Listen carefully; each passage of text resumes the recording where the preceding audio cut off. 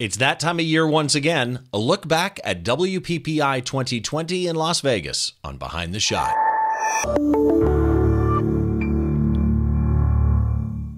Hi once again, welcome to Behind the Shot. I'm Steve Brazill. Thanks so much for joining me. And this time around, I'm going to do what I do every year after WPPI. The first episode right after the conference, I take a look back at how WPPI was, what I thought of it, and talk about some of the interviews that I did. And here's where I'm going to start.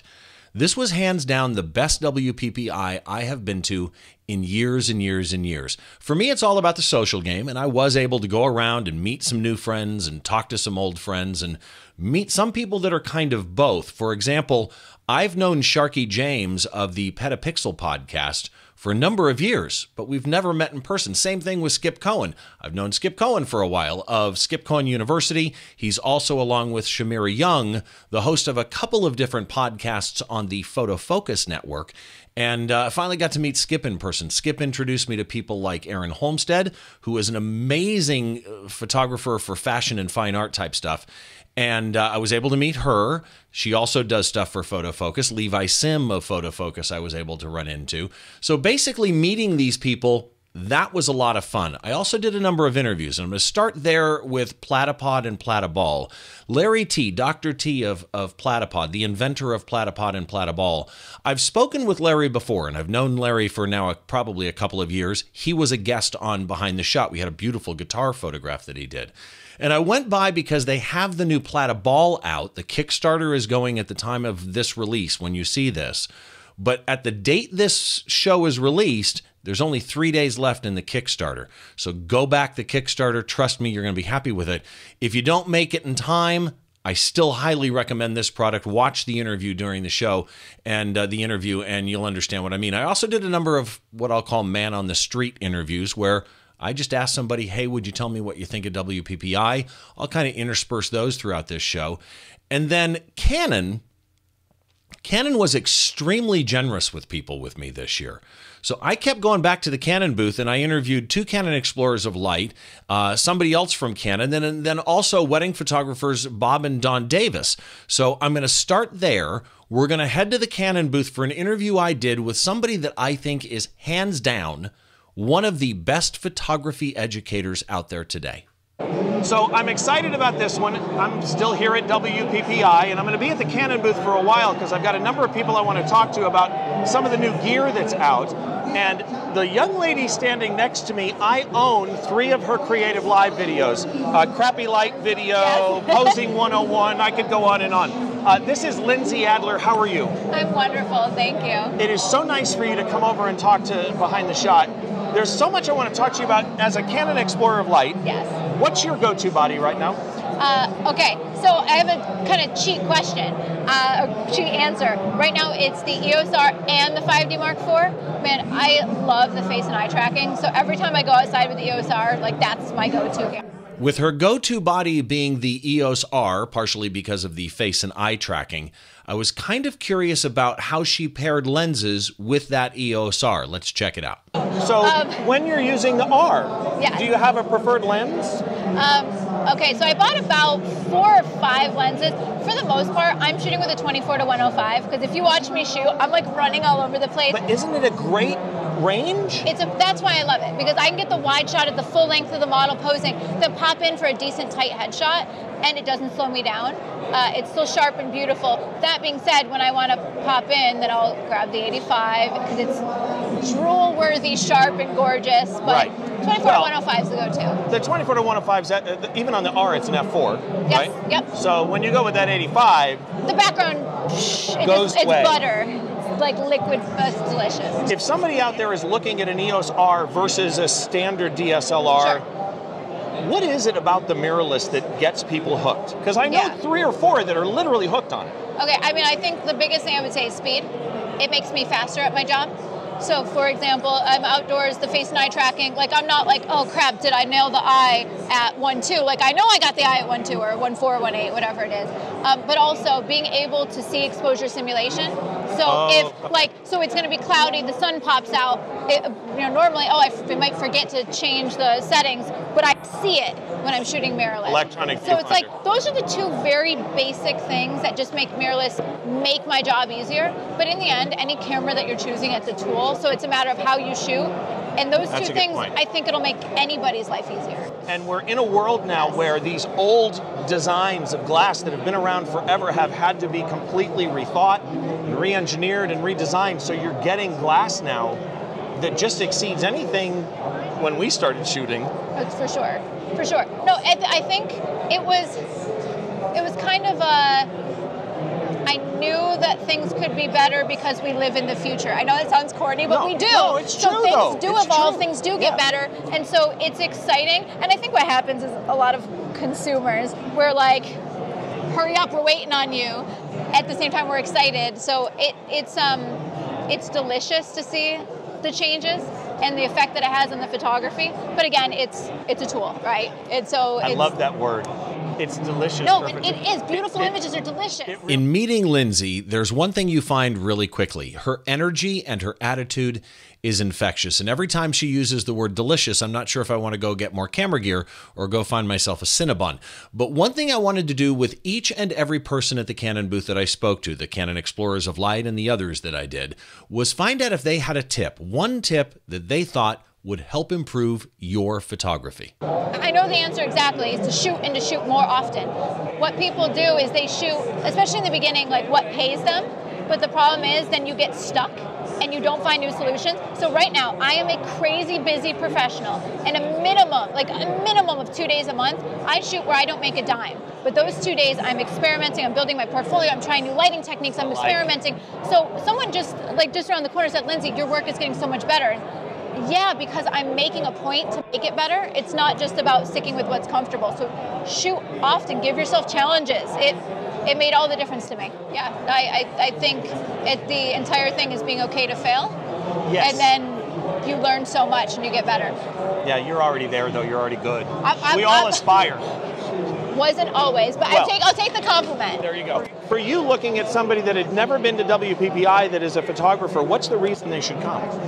I think the reason you should come is because you don't know what you don't know, and when you get here, you are just bombarded with tons of information, and then you can figure out what you're passionate about, what you want to learn more about. I also think there's so much information available online, but I know how many classes and things I've purchased and I just never get to, but you're here, you're now, you're learning, you're engaging. You're going to go sit in one. It's now, yeah. And then, of course, the people. Like, I just hugged one of my best friends who I only see at events like this. And so it's like coming home. It's the social thing. That's what I love. I'm running into people I hadn't seen forever. So again, I appreciate your time so much. No I know problem. you just got off stage. Yeah. Lindsay Adler, let me just tell you right up front, and I mentioned at the beginning that I've got 3 of her classes. If you don't go to Creative Live and check them out, you're missing out because her content is really honestly that good. Let's head around WPPI, see what else we can find. Bye, guys. As I mentioned, one of the things I wanted to do this year at WPPI was some quote-unquote man-on-the-street interview. See what real average people attending the conference thought of the show. Here's the first one. All right, so we're here at WPPI, and I'm stopping random people, and this is... Jaden. Jaden, nice to meet you, buddy. to meet you. Appreciate it. So, for me, WPPI is a social thing. For other people, WPPI is going to the classes, going to the workshops, the paid things, the photo walks, or watching people here on the expo floor. You told me off camera this is your second WPPI. I'm curious what you think of WPPI this year. Well, this year I find it it's a lot. They have a lot less things than last year, but I do like it's a lot more spacious. So things like last year, I know one thing I'm disappointed is last year in the center they had this full photo session. Yep. So you can like borrow gear and then do photos of models and things like that, and it's all free. You just borrow it and then try to get some awesome shots. I do think they took that out and then they expanded it to make more room for walkways. It does seem to me like there's a few less vendors too. Like it's a little bit smaller, not a lot smaller. Did you sit in any classes? Yes, I took a few on Monday and Tuesday. Any that stuck out that you think the instructor needs? You got to say, hey, this guy was great or this girl was great. I took or these people were horrible. Either one. It was Jen Rosenbaum. She was really good posing class. She got through a lot of key points. Her class was really real well done. Okay, perfect. Jaden, I appreciate it, man. All right. Enjoy WPPI 2020. And now one of the things I was looking most forward to at WPPI, let me give you some background. Back in August, I was at Photoshop World, and I met with the folks from Platypod. You've heard me probably mention Platypod before. I think it's one of the best engineered photography products on the market. If you haven't checked it out, make sure that you go to platypod.com. URL right here, and that will give you all the information on it. I'm not sponsored by Platypod. Let me make that clear. This is not a paid ad. I just happen to think the product is really well engineered. Well, Dr. T, Larry from Platypod, has now invented another product. It's called Platyball. You can go to platyball.com. Let's do this again. It's right there, right? And that will take you to the Kickstarter campaign. And here's why this matters. The Kickstarter campaign ends March 15th.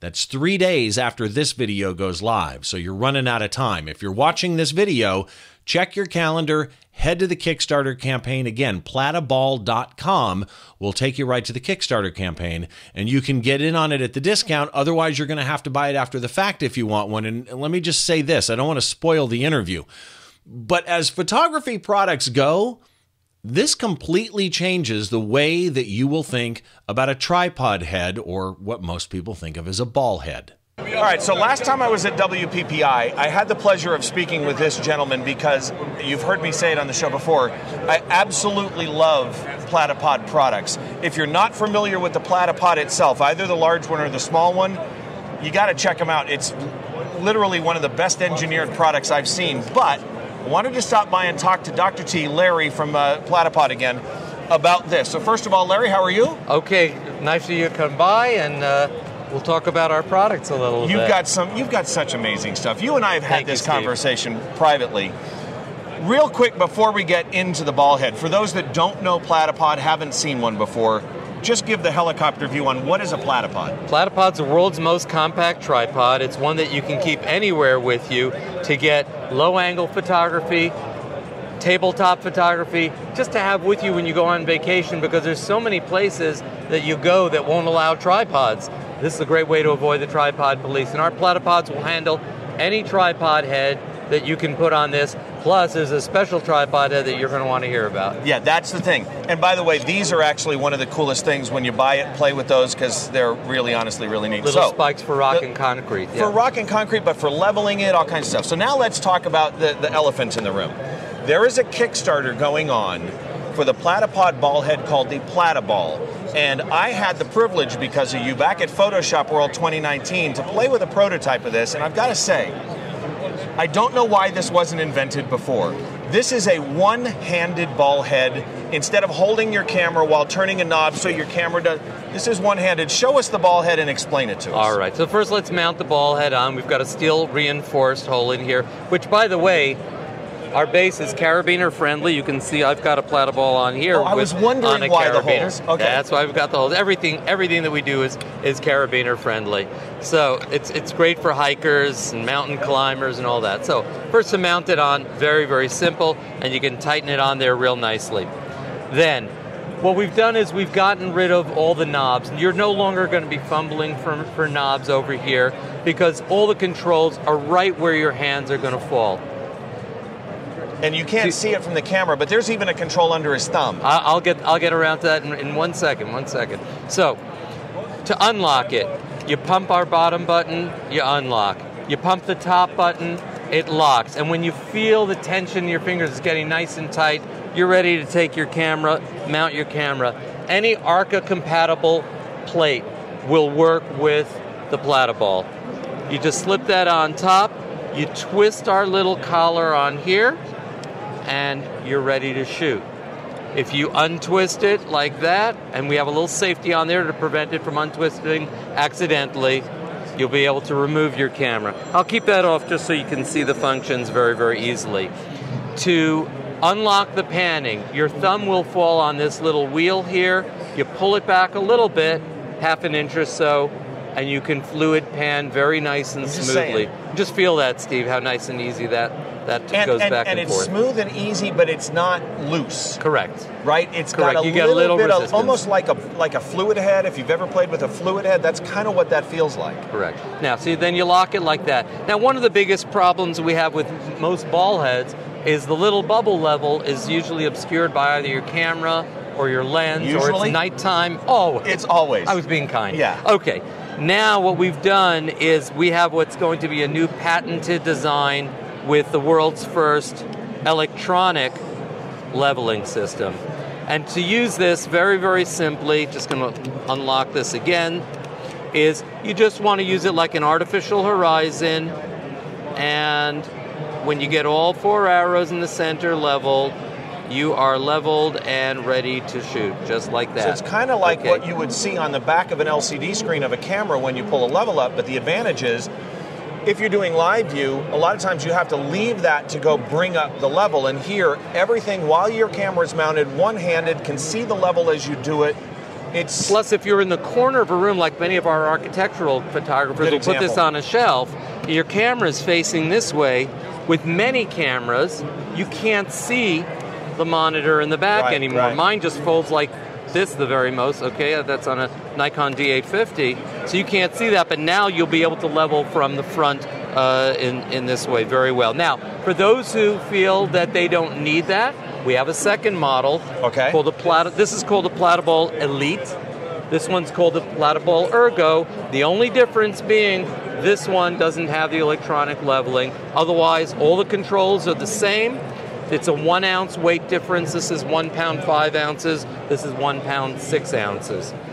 The function, all the mechanical functions are completely independent of the electronics. So if for any reason your battery goes out, everything here is modular. So the mechanical portion is completely independent. It'll still function perfectly. So you see what I'm saying? I don't know why this wasn't invented before, but this is why Larry exists. First the Platypod in 2 sizes, and now the Platypod. And once that camera's on there, again, it's tight. I can put it to where I can put this at an angle I want. If you don't want level, don't go level, right? You can put tension on it and not worry about your camera falling. Correct. And then very easily, you can just loosen it, put it where you want loose, tighten it again, all one-handed, no knobs. Right, and once we're ready for full production, we're going to have this rated to 22 pounds capacity. And what that means is we're going to test this. We're going to actually hang about 35 pounds off of this sideways, come back 5 hours later, and it's going to be right where you started when we're done. So it'll be a heavy-duty unit. That's the Platypod. Kickstarter, where can they go? Go to make it easy so you don't have to search for anything, just go to platyball.com, PLATYBALL.com, and that will shoot you straight to our Kickstarter page. That's available till March 15th. After that, the price on this goes up $75 more on March 16th. And seriously, this is not a paid ad. I'm walking around here, I know Larry, I like Larry, and I love his products. I just think it's really, really cool. I think this will, or has the potential to revolutionize ball heads. It's that neat, and you'll know what I mean once you play with it. So again, Larry, it is always good to see you, my friend. Thank you, Steve. I appreciate it. WPPI 2020, let's walk around and see what else we can find. Thanks a lot. It's time for the second interview with a Canon Explorer of Light. And this gentleman, when I looked at his website and read his About page, it had a word in it that intrigued me, and I wanted to ask him about it. All right, so I'm back here at the Canon booth, and I've got the legendary Joel Grimes with me. How are you? Well, we got the same haircut. I can see that Exactly. right now. See? We've played buffet before. So I'm actually really anxious to talk to you because I've followed you for a long time. I love your work, and there's one note that I saw on your bio on your website I've got to ask you about up front. Okay. You use the word, when you describe your own work, you say, I consider myself an illusionist. Yes. And I love that because that, to me, gets back in, I do magic as a hobby, and that gets also back into the artistic end of it. Describe to me how you see what you shoot. Well, okay, so if my goal was to capture reality, so if I take a picture of you, someone can say that's you. Right. But it's not reality, right? Right. So it's at best a representation of you. Right. So I say even if I just took a okay average picture of you, it's kind of boring. So my job is to go beyond the average or the boring and to suck somebody into a world of make-believe. Okay. So I always say that if you had a magic show here in Vegas, to get to that level, how many hours a day do you think you practice to get there? Yeah, 20 years for exactly. nothing, yeah. And that's what you have to do to be a photographer. So you can't just get a degree in photography and think you're going to go and rock the world. Right. You got to practice your whole life.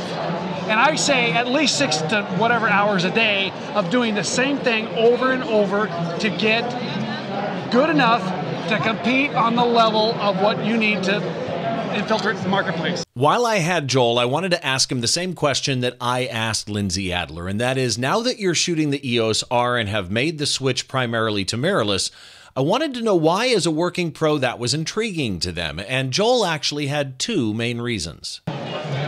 So the 2 reasons are, one is the optics, okay? The optics are off the charts. So I'm an optic It's lenses that have been designed by modern tools in the modern age.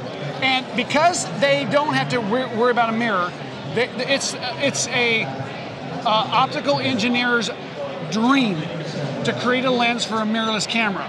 For a single lens reflex camera, it's a nightmare. Right. So what that tells you is the parameters that they have to deal with now are, the gloves are off.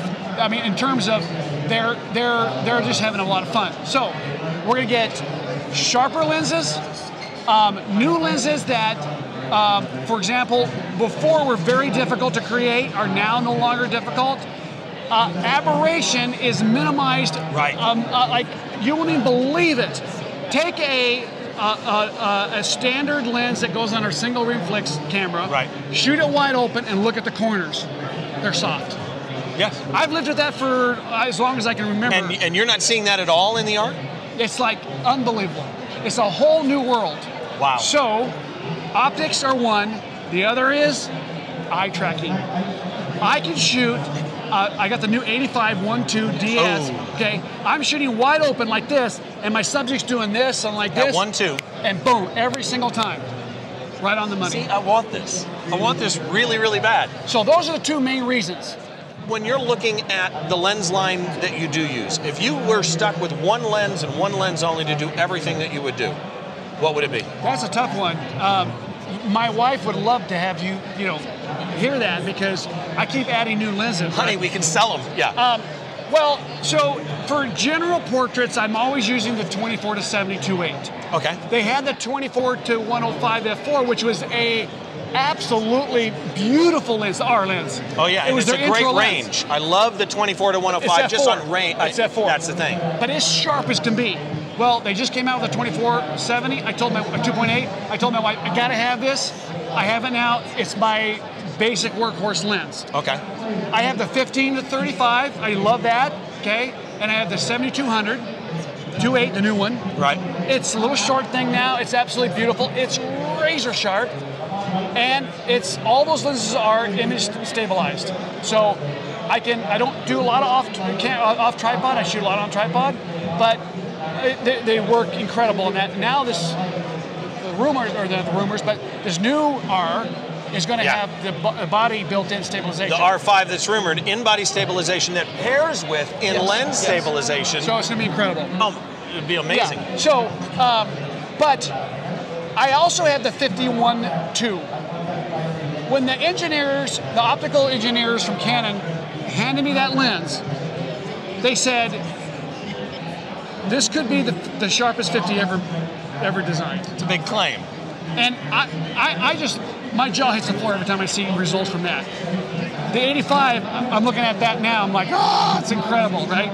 So, yeah, we're in good times. I'm excited to see what is coming down the pike in terms of the R side of things. Yeah. So, I'm a little kid in a candy store, but I can say this. If all I had was a Rebel that's 5 years old, what I started on with a Rebel 51.8 XTI, I could probably make incredible images. Right. So it really comes down to, you work with what you have. I always say you don't need a lot of lenses. I get emails all the time. People say, I only have one camera, one lens, whatever. But you don't need that much. You don't need that much. What is your one singular tip that you would say to them, do this, and it'll set you on the right path? Okay. So I play music. I played the guitar. I was in a band when I could take and flip my hair back. You didn't need this even. Yeah. So when it came to learn the guitar, I'm self-taught, right? Okay. And you learn a lot, right? But nothing takes the place of practice. So it really comes down to one thing. You just go and repeat the process more than your counterparts. So I said on stage just now that my strength isn't I'm a creative genius. I didn't come from a dad who paid for everything. I had to claw my way to the top, so to speak. But the one thing I'm able to do is set a goal and work toward that. And I practice something over and over again. I was a gymnast also, and I used to remember I'd get a certain trick, and I could accomplish it, but it wasn't smooth or very elegant.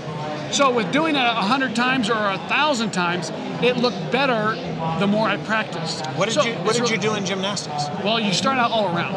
Okay. But I ended up at the rings, high bar, and the parallel bars. But I was not as flexible as I should have been. So floor X was very difficult for me because I wasn't flexible enough. But in the end, I worked those three apparatuses. I have to say, meeting Lindsay Adler, meeting Joel Grimes, both just absolutely a huge part of my WPPI trip. And then there was meeting this next guy. As I was doing my man on the street interviews, I saw somebody in the distance. And if you're not familiar with the Petapixel podcast and Sharky James, you need to go introduce yourself to that podcast. He's got a new show out too called Sharky's Show. I've known Sharky over the internet for a number of years. We've never met in person until WPPI. So I've been doing this for a while now. I'm just looking around, asking people to stop by, and in the distance, I see none other than Petapixel's Sharky James. How are you, my friend? Great, how you doing? I'm we good. finally meet. We finally meet in person. We've known each other like so many of this industry, right? 5 years or so. Online friends, and finally he's in Vegas at WPPI, but you don't normally come to WPPI. I don't come to these things. I'm kind of low-key. What made you come? Levi Sim made me come. The great Levi Sim. He lives in Boise, and we're good friends. We meet up a lot to eat out and have fun. And he's like, come on, you got to get, everyone knows my story. I've had a lot of personal things happening with family lately and stuff, so it's been hard medically. And he's like, you need to change the scenery. You need to get out of town for a little bit, get to know your people, recharge the batteries. You'll be stronger for your family. And already it's been worth it. Like, I didn't see the value of coming to these things before for me because I'm just a lowly podcaster. I'm not shooting weddings and all that. But I think everyone should come to these. At least come to the one in Vegas. Come on, the rooms are cheap. It's a no-brainer. It really is. And the other thing about it to me is, yes, there's classes, and I've sat through a couple of classes, and this year they're actually some of the better classes I've seen at WPPI, but it's just the speakers around, and for me, it's this, right? Even if you don't know somebody, just walk up and say, hey, what do you shoot? Is that a Canon? Is that a Nikon? Are you a wedding photographer? Just say hi to people, because it's that social game to me that is that recharge, right? You've already broken the ice. We've already got something in common because we love photography. Tell me about the Petapixel podcast.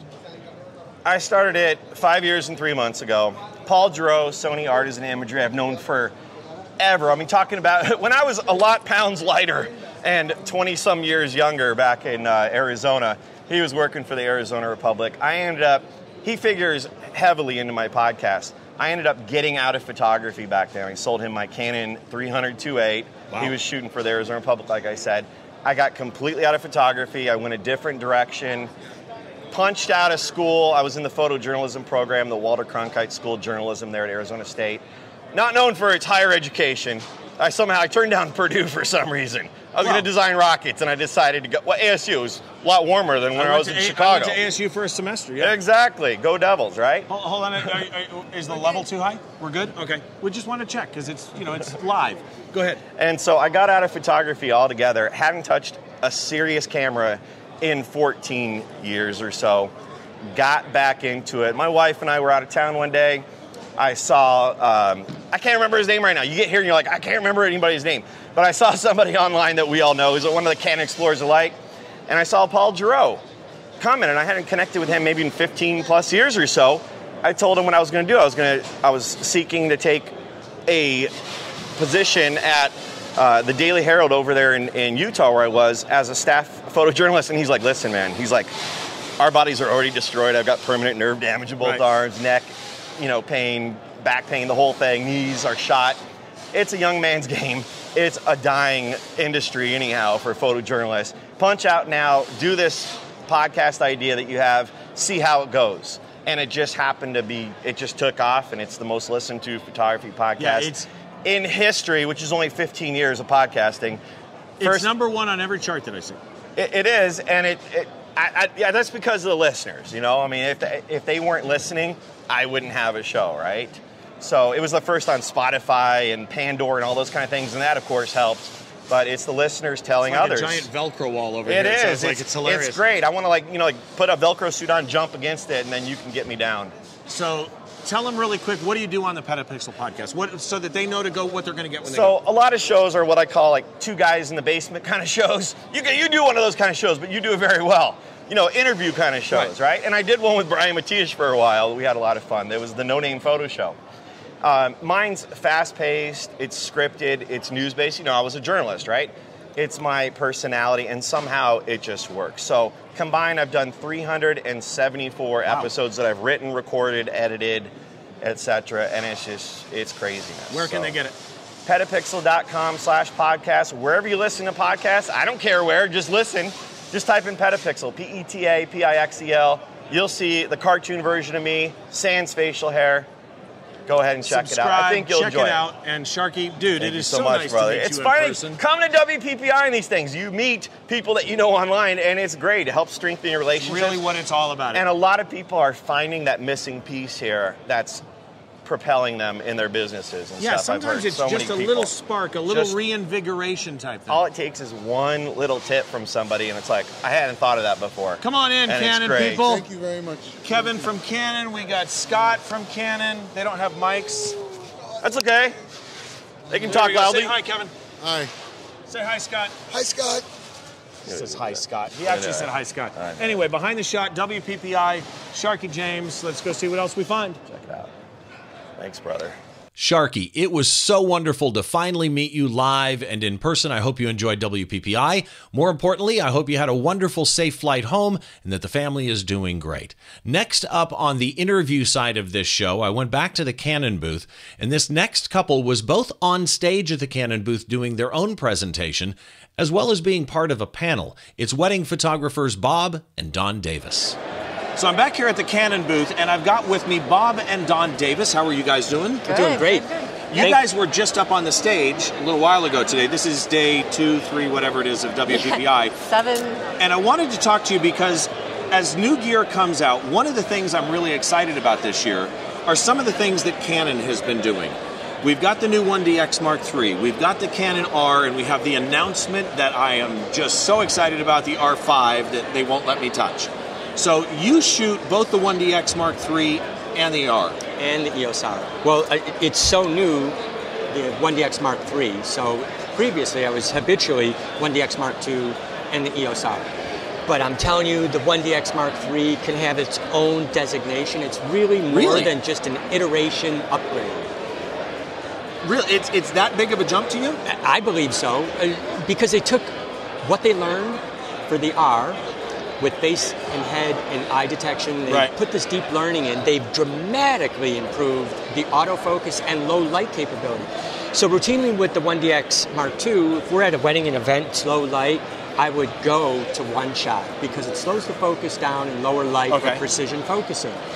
So Canon's invited me in to really push this camera hard and try it out. I'm now pretty much exclusively using it in AI servo in the ITR, where it's selecting the array of focus points as long as I choose the activation point. Right, and then it goes from there to track. The other thing is, I'm curious as a wedding shooter, and mostly Bob is the photographer and you're more the business side. Business designer. So I'm curious, when you're shooting weddings, what's your average ISO? Well, ISO these days is kind of irrelevant, but I will say because we light a lot, we use speed lights and off-camera flash. They're a great tool where it allows me to add that sparkle.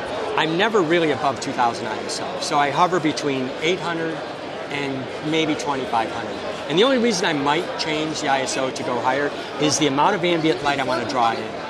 So that too will allow me to use all the light or negate the light. Right. To really focus on the flash or to more of a fill flash type thing. Let's go to the business side of things. One of the things I always see with wedding photographers, so many wedding photographers come into this industry and fail or struggle, let's put it that way. And I think a lot of it is people, whatever the business industry is, people tend to open a business for services or products that they know, but they aren't business people. What's the biggest mistake that you see wedding photographer businesses make? Trying to compare themselves to other photographers, trying to compete with other photographers. I think once you grasp that it's an emotional industry that we work in, especially weddings. Right. Every decision that especially a bride makes, every decision a mother of the bride makes, is based on emotion. And so the only thing that you have different between the other photographer down the street is you. So if you can build a really relationship or a connection with that bride, and you're just a little bit more money, and you had an hour-long meeting and you fell in love with each other, chances are they're going to pick you because they trust you. You're not just a name, you're not just a number anymore, you know? It's not, the website is the business card, but the conversation is really... It's all about relationships. Yeah. And one of my pet peeves actually is good communication is actually easier than bad communication. Sure. But so many people are bad at communication in business. I think what's most important is when you're communicating the real you, not the one you think your clients want to see or hear. Because like attracts like, and if you want to work with people that are like-minded, you have to be who you are authentically. And for you as the photographer side of things, that's the same thing. Communication with that client. When do you, as you're shooting with people, when do you go choose the EOS R over the 1DX Mark III? Well, they're great tools, and just think of it as that. So the 1DX Mark III, while it's a great camera, it's still a digital SLR. There are times where I want to be subtle. I don't want to have off-camera flash. It may be a sensitive moment. I love that we can now have true silent mode, but then I love also photographing wide open at times, large apertures, like the 28 to 70 aperture too. With mirrorless, it's not focusing twice. It doesn't struggle in low light because you're always focusing. It doesn't focus to the viewfinder off the mirror. Right. Yes. And then, okay. What I mean by twice is with a traditional digital SLR, the light comes in. Sorry. Yes, I've heard you explain this 1,000 times. It goes times. through the viewfinder so we could see that it's in focus. And then the mirror lifts up and it actually micro-focus adjusts back to the image sensor. Okay. And that's where we get into challenges, low light, low contrast, where you don't get consistency and wide focus, aperture. And wide aperture. With the EOS R, it's actually breathed new life into old lenses. So I have an ancient Canon 200 1.8, heavy, big, gorgeous piece of glass. But with my 1DX Mark II, they won't even calibrate it anymore because it's out of life, end of life. But it's a great piece of glass. In order for me to get frame-to-frame consistent sharpness and not worry, I need to be around 3.5 for the aperture. Then I might as well use my 70 to 200 and sacrifice the weight of this big lens. I want to use that 1.8 or 2. With the EOS R, that was the first thing I did is I brought that lens out and I said, I'm going to really see how good mirrorless is. And boom, every frame at 1.8? At 1.8. And with the eye and face detect, it locks. See, this is why I'm not a mirrorless shooter yet. And I want to be a mirrorless shooter really bad. This actually is an interesting thing with the 1.8. I'm kind of curious. You're a wedding photographer, that's your business, and you've been doing that for quite a long time, which is why you speak here at Canon. You're also transitioning, though, and you're doing other things. So you're doing safaris in Africa and things like that. Yes. What's your chosen body for that type of shooting? Well, it depends, again, on what I'm photographing. Okay. So the EOS R has a much larger file, and well, I can't say more dynamic range anymore, but with the 1DX Mark II and our last trip to Africa, it had more dynamic range. So if I was doing stellar night photography, here's another plus. With your traditional DSLR, and I've yet to not test this on the 1DX Mark III, but on the EOS R, you could see the stars in the EVF to actually zoom in, focus, precise. Where with your traditional camera, it's a guess. Even if you're in live view, something has changed in the live view. Like I can't see the stars, so I have to focus earlier in the day, lock down the camera, lock down my composition, and then photograph once the stars come out. EOS R, we don't have to do that. You can actually pinpoint a star, focus, lock it, done.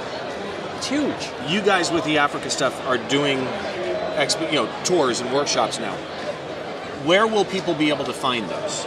They're not started yet. You've done some. Yeah, so we're in the midst of planning our next one. Okay. But davisworkshops.com would be the place that it would be. Say that one more time. davisworkshops.com. Okay, davisworkshops.com. Would be the place that we'll post it. On Facebook. Yep, and on Facebook, primarily Facebook. Okay. Facebook's where we usually promote everything. And what's the Facebook page? It's Bob and Dawn Davis. Bob and Dawn Davis. Bob and if Dawn you Davis. Google them, you're going to find them. Yeah. They speak at Canon. They're out there, trust me.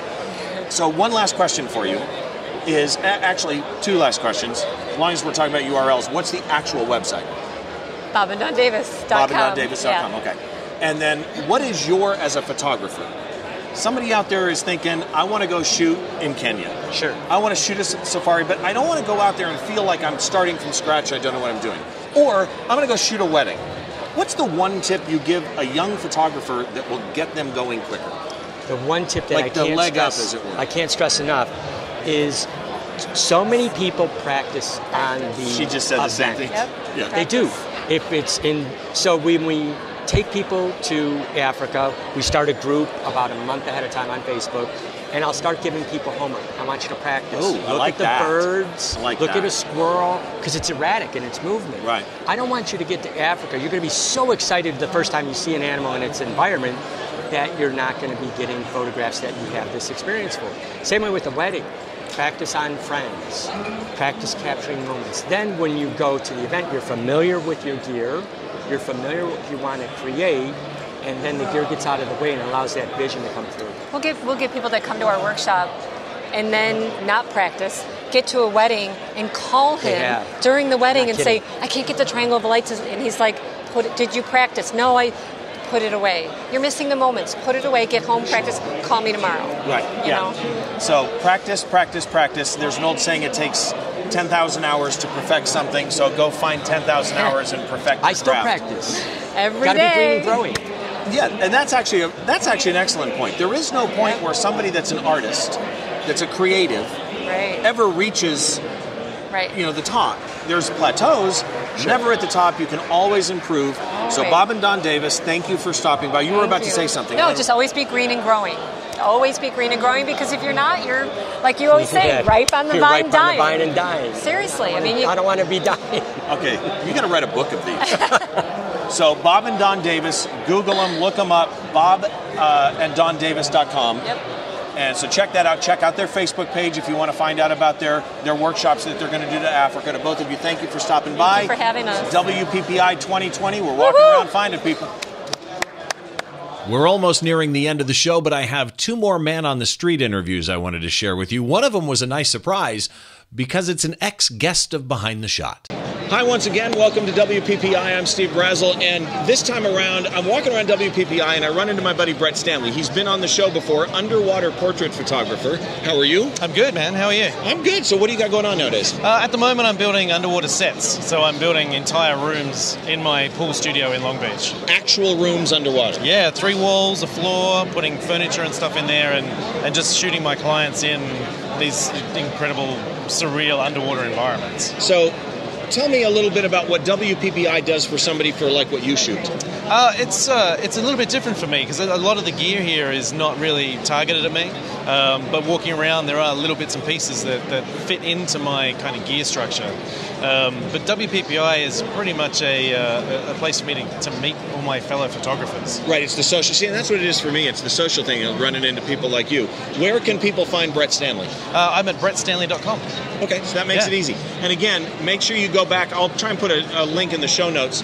Back at the episode I did with Brett with one of his underwater photos that's absolutely awesome. But check him out at his website, brettstanley.com. WPPI 2020. Let's keep walking. All right, so again, we're just doing that stop people and ask them if they're willing to talk. And once we get past the odd looks, some people say yes, as this young lady did. What's your name? Amparo.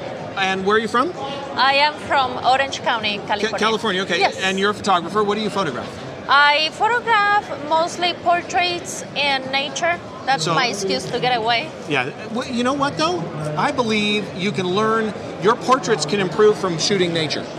Right? Yeah. Anything you learn can improve whatever you normally shoot. What's your website? Do you have one? Yes, I do.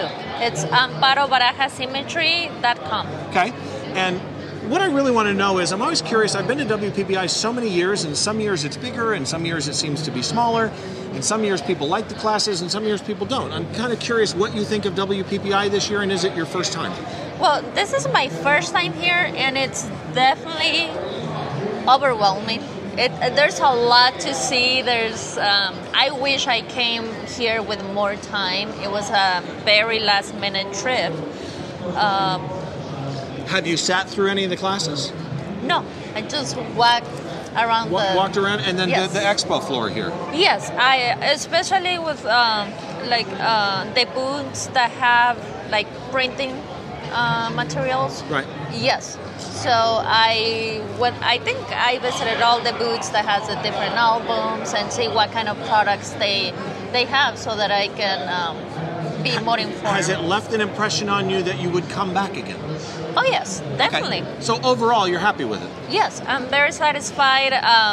It opened a whole other world that I didn't know was out there. And some of my favorite thing is just walking around the expo. I've spent WPPIs not in any classes, other than maybe sitting in one to see how it is. Mainly just walking around the expo floor, because every booth, every major company, Canon, Nikon, whatever, they all have speakers. And some of those speakers that speak for 40 minutes instead of an hour and a half class. Yes. It's amazing content. I mean, Peter Hurley's doing a headshot session behind us here, which is amazing. We've had Lindsay Adler was doing a posing thing yesterday. Okay. So there's just great stuff around here. But anyway, I'm glad that you came to WPPI. I'm glad that you are enjoying it. One more time, give your address, your website. It's www.amparobarajasymmetry.com. Okay. And for those that don't speak Spanish well, you want to spell it? Ooh, yes. It's long. Yeah, it's very long. So. Oh, there we go. We got it on the name here. Yeah. So basically, it's my name, imagery.com. Okay, yes. perfect. Yes. Look her up. Give her some love for stopping by. Behind the Shot, WPPI 2020. Thanks for stopping by. We're going to keep walking around and see what we find. Okay. Thank you. We have time for one more interview before we close out the show. As I was chatting earlier with Lindsay and Joel and Bob and Don, we mostly discussed the EOS R and the new 1DX Mark III. Little bit about their most recent announcement from Canon. So I thought, why not head back, talk to my buddy Drew at Canon, get a little bit more technical detail on the R, the 1DX Mark III, and yes, the new Canon R5 announcement. So I've done a number of interviews here at the Canon booth with a number of Canon explorers of light and people that have been up on the stage here at Canon sharing their knowledge and sharing the educational skills that they have. But I wanted to come back to Canon one more time to speak with my friend Drew McCallum. I've spoken with Drew before. We talked, I think it was when the EOS M5 or something came out. Oh wow, it was, I mean, it was a while ago. It was a number of years ago. And Canon, as you've seen through the interviews, Canon's got a number of new bodies out and some announcements that they've made, and I want to talk about those with somebody who really knows the product. First of all, how are you? I'm great. Thanks for having me on. Welcome to WPPI. Welcome to Vegas. This is the camera that I want so bad. And that's something I need to ask about. So this is a 1DX Mark III from Canon. Right. When somebody is looking at Canon gear, like I shoot a 5D Mark IV, I shoot a 5D Mark III. Right. When somebody's looking at a body like this, what is the demographic you're going at? Oh wow, that's one of those questions that everybody assumes that this camera is instantly for your NFL, your sports, your baseball sidelines. Yes, it has its home there, and it is very, very at home on the sidelines of major sporting events and fast action in the birding and nature. But we've got birding. I like that one. Yeah, that's a good idea. Yeah, so because you're running 16 frames a second, you have from wing flap to wing flap, different variations of how the bird flies, whatever those nuances of you're going to get wildlife, the shot. You're going to get the shot. Right. But we also have a lot of EOLs and photographers that are using a body like this for wedding, for portrait, for event photography, because it's just beat the snot out of it. Right? Yeah, it's a workhorse. It's a workhorse. See, here's what intrigues me about this, doing what I do, which is live music. Right.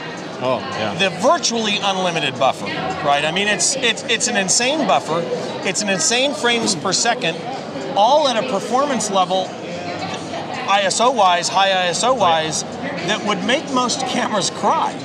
Yeah, I mean, if you're comfortable shooting at 6400 in a concert venue, right, which is fairly normal, I mean, you can crank this thing up another stop higher, and I have no problem taking this to 102,000. Wait a minute. Say that again? 102,000. And you'd be comfortable shooting that? I'd be comfortable shooting it. Now, it depends on your publication, where you're going, what you're doing. 12.8, not a problem whatsoever. None. So I could shoot a body like this at 12.8, 12,800 ISO. Yes. And it'd be a usable image. It'd be a very usable image. You're able to get I'm stuff. looking at my wife. I'm about to say to her, I forgot it was on camera. I was about to say, honey, I'm about to buy a camera. So what is that? So this is a WFT E9. This is a Wi-Fi transmitter that takes extended range. So the camera, the 1DX Mark III, is the first 1D series to have a built-in Wi-Fi capability. It's a magnesium alloy chassis. There's a lot of electronics, and this thing is tightly, tightly packed. That internal Wi-Fi is great for quick, easy stuff to your phone, whatever, but if you're doing high-end work, if we're on a stage like this and we need to transmit to a server that's significant distance away, this is a 5 gigahertz band also, but this gives me longer reach. And since it's outside the body, I can get without the interference, without the magnesium in the way. Right. What else in this body should people be thinking about? Well, there's a few things that, maybe not in the concert realm, but maybe if you're in news, journalism, and you need to go to a venue, even in weddings, where you need to be completely silent, you can kick the camera into live view, enable the electronic silent shutter, and you will not hear a thing, and you're shooting at 20 frames per second with autofocus tracking. Instead of 16. Instead of 16. So you actually get quiet and more frames per second. Okay. So with the 1DX being the body, right, the high-end body, let's talk about the EOS R a little bit here. So the EOS R being the mirrorless body that's out now, and then there's the announced R5. Correct. What's the demographic for that R? Well, we have the R, and they also have the RP, which is the entry-level mirrorless full-frame. The R, it is a 5D Mark IV sensor. So image quality-wise, you're getting that same image quality that you know from the 5D4. The image, the body itself, there's a lot of requests for dual card slots and faster frame rates, things like that apply to a Pro. So the R, again, we launched 2 years ago, 2018. Has it been that long? It's been almost 2 years now, almost. So the R fits a lot. If you look around here at WPPI, you're going to see a lot of Rs. I have, actually, yeah. And a lot of people are using them as a sideline to their 5D4. You know, their second camera, their mirrorless, their quiet, their silent camera that they want to use. Something that's lighter weight, easier to carry. So it fits a lot of different demographics from the advanced amateur to the pro. And that's where the development of the R5 comes. Well, it's got the video side, too. I have a friend who's the tour photographer for Eric Church. Right. He uses a 1DX Mark II for stills. Right. He uses the R for stills, too, but all the Eric Church video stuff that they produce is on his EOS R. Right. You know, he puts it on a gimbal, a Ronin, and he loves the thing. I mean, he swears by it. So now let's talk about the announced, no longer rumored, the R5, which my Twitter feed lit up when it turned from rumor to, oh, Canon announced the R5. With everybody going, that's the one. That's what I've been waiting for. That's what I want. Oh, I hope the price point's right. Oh, I hope. I mean, there's a lot of wants and needs and my answers were, yeah, me too, yeah, me too, yeah, me too. So on the R5, as far as what we do know, what do we have? So we've put out a development announcement on the R5, which means it's in the works. Right. It's not officially, you know, a full release yet. But it physically exists. It physically exists. There's one in the case right over there under glass. Unfortunately, it's the only one in the country right now. So we know, and we've put out there that we will have 8K video. Right. We have put out there that it will have 2 card slots. What those are? Which is, we don't know what they are yet, but just the fact that there's two is a huge thing for a lot of pros. Biggest demand from the pro market was, I need 2 card slots, I need to have a backup, I need to have a relay of some sort, that need to have that. So, of course, there's 2. We have stated that it is 12 frames mechanical shutter, 20 frames per second electronic. So it's got some speed to it. Right.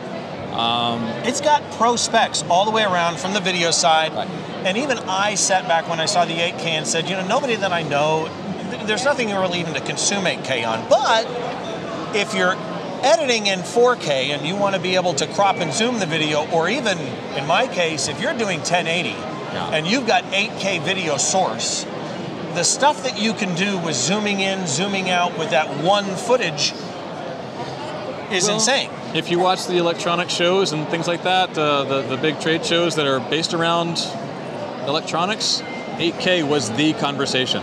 Every TV I saw was 8K. And while there's very little 8K content right now, they were showing amazing 4K that was on these 8K monitors or TVs. So 8K is not that far away from the production realm. We've got the C500s and other cinema bodies, so they're moving towards higher frame rates and higher resolutions. We're doing 5.5K in the 1DX Mark III, so that's bumping up. So it's not far away. And what I like is the breadth that you're covering. You mentioned the C500. There's a lot of YouTubers out there right now that are just raving about using a C200 for a YouTube product. Renee Ritchie of iMore uses one, a bunch of other high-end YouTubers, higher end than me. But getting back to the still stuff, here at WPPI, this is part of the reason that you come to this type of a show at WPPI is it's not just when you come to this type of an expo, it's not just you walk by and you see something and keep walking. You can see here behind me, they have experts at the booth, and every manufacturer does that, right? You've got whatever you're shooting, you can stop by and you can talk to an expert about it. And what I love about the Canon people as a Canon shooter is you walk up here, these people are amazingly trained to answer whatever question you have, and trust me, if they don't know the answer, which is rare, they'll say, hang on, and they'll find you the answer. It's a great resource, plus you get to see things like the R5 that's in the glass over here that my mind is going to keep going back to. So let's talk about a couple of last things here. First of all, price-wise, what is the retail price on a 1DX Mark III? $64.99. Okay, so it's $6,500. Okay. And what about the EOS R? EOS R, there's several promos going on right now, so I would actually have to look that one up because that's been changing quite a bit right now. I've seen it low. It's a great deal right now. Yeah, there's I've seen a lot it less of promos. Than 2. It's. I think I've seen it like $17.99 if I'm not mistaken. Which for getting into mirrorless, if you're a Canon shooter and you've already got a bunch of EF glass and you don't want to buy new glass, that's the way to get into mirrorless, really. So. And you get all of those great video features and still features. So Drew, as always, I appreciate it. Is there anything I didn't ask you that Canon wants to say? Wow, that's such a great question, but it's always one of those. No, we are always happy to be here and commit and support our professional photographers. They are a lifeblood of us, so we are here for them. We love coming to answer their questions and get their feedback because that comes to me to help develop the next products that are coming out. Well, and while we're on it, and you've heard me say this before on the show, but the Explorers of Light program is something I'm a huge fan of. I've had over 10 probably Explorers of Light on my podcast. And everyone, I'll do it. Yeah. And sometimes it's hard to schedule them. They're busy. But they're all willing to give back and do it. And that's one of the things I just truly love about Canon is that Explorers of Light program, getting out there and educating people and sharing knowledge freely. I just, as a fan of photography, that's one of the best things I think Canon does is give back to the community with that type of a resource for photographers. So thanks for that. But again, as always, thank you for this conversation. Thanks for the booth. I just shot with one of those not long ago. 400 so much fun. I'll tell you, handheld, your elbow hurts when you're done. Get a monopod for it. So we're here at the Canon booth, WPPI. When you see this, WPPI will be over. But there are photo shows around the country, Photo Expo Plus, Imaging USA, all of these photo shows. Whatever photo show you go to, bring your gear down. Canon, for example, has a room. You can get free cleaning, stuff like that. Utilize those resources and meet people. The social game is fantastic. So to Drew, thanks a lot for having me. Thanks for having me. And to everybody else, we're going to head around WPPI, see what else we can find. And that almost wraps up a look back at WPPI 2020, Mandalay Bay, Las Vegas. But before I leave, a couple of quick notes. First of all, I want to thank Peter Reed Miller. Peter was a recent guest on the show, and at WPPI, I was able to not only meet Peter, but help him with an interview that he did, and it's a highlight of my life to meet a sports photography legend like Peter.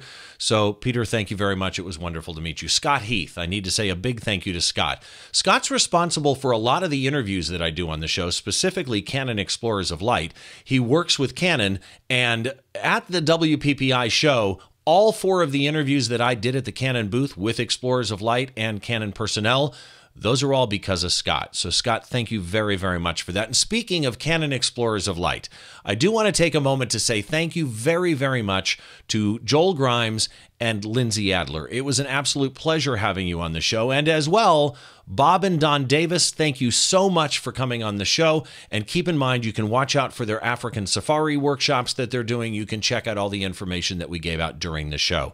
Speaking as well of Canon, Drew and Kevin from Canon, thank you for your help. Drew for the interview. Platypod, Larry, it is always wonderful to see you, sir. Congratulations on the Kickstarter campaign, and I wish you the best in your new product release. The Man on the Street interviews, Sharky James, dude, awesome to meet you in person. Also, Amparo, got to say thanks to you. Jaden, thank you to you. Good to see Brett Stanley again, former guest on the show. And as I was filming in Las Vegas, something interesting happened. As I'm doing recordings, literally as I'm recording, I'd look over at my portable system and see people coming up and inspecting it. So if you are interested in the system that I use to record most of this, which I did have some issues with this time around, make sure that you head to the YouTube channel, youtube.com/behindtheshot. I am going to put up and subscribe there. I'm going to put up a separate video that I did while I was at WPPI that is just a walkthrough of my system. That wraps up this episode of Behind the Shot, a special episode. Normally what we do is have a guest on and try and get inside the mind of great photographers by taking a closer look behind one of their shots. I'm Steve Brazill. We'll see you on the next show.